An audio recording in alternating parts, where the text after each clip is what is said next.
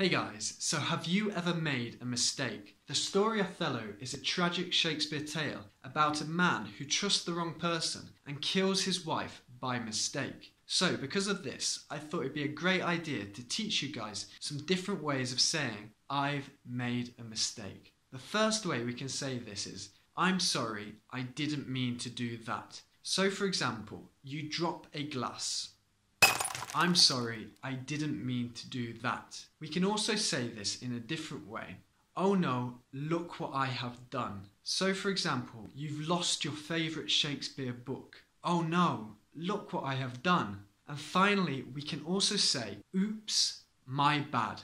So for example, you eat the last bit of cake. Oops, my bad. Okay guys, so leave an example sentence and I'll see you guys in the next catchy English class.